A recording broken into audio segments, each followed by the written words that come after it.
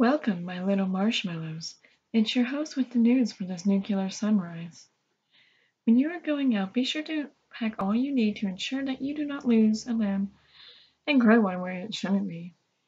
There is a sale going on for your local caravan with 25% off all prices. Now, my little marshmallows, let's see what's the traffic like. Oh no, it appears there's a Brahmin pileup on the outskirts of Arlington.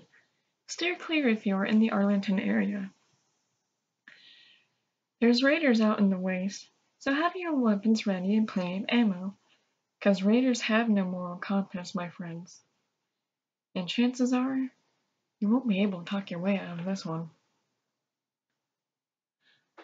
Remember, my little marshmallows, ghouls are humans too, who have been affected severely by the radiation and survived it all, and don't need ignorant words. So leave your judgment behind and don't shoot unless you are being attacked. Feral ghouls, on the other hand, have succumbed to the animalistic insanity and cannot be reasoned with, so aim straight for the head if you encounter a feral, and make sure you have plenty of right-of-way as some ferals glow with radiation. We now bring you to the vault check, where we tell you what's going on with those vault dwellers. Vault 3 in the Mojave Wasteland was said to be open, but remained closed, and now a group of raiders, calling themselves fiends, went in and took every last one of them out. So if you're in the Mojave anytime soon and stumble upon Vault 3, tread carefully as there may be some raiders still lurking about. Vault 106 is known to have had radioactive drugs.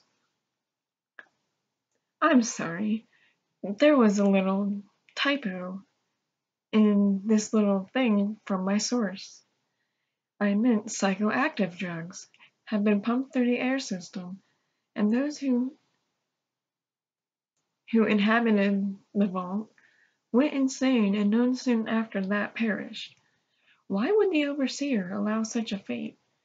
My sources are uncertain, but there may or may not still be those psychoactive drugs in the vault.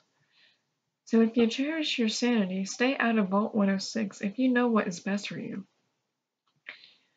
Now on to Vault 112, aka Tranquility Lane. It was created in the mindset of a virtual utopia where everything was good. No crime and all that.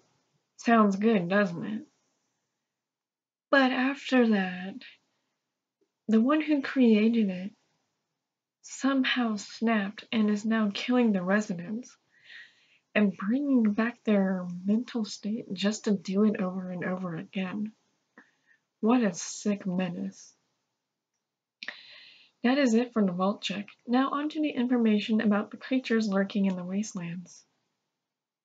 Deathclaws are basically overgrown lizards and are relentless when it comes to attacking. So if you fight them, you should have enough in your arsenal to defeat those reptilians or become their next meal. Yagoi are friendly towards their own and blipfires, but anything else they feel threatened, so just sneak away from them and do not feed them. These are wild creatures after all, and none of which should be domesticated. So I repeat, do not interact with the Yagoi. The odds of you getting out alive will be very slim. And now for some music, but before I break to the music, I'd like to thank you for listening to Wasteland Paradise Radio, aka WPR, where we are your light in the radioactive darkness. Stay safe, my little marshmallows, and have a wonderful day. Just keep on sending all of those good vibrations.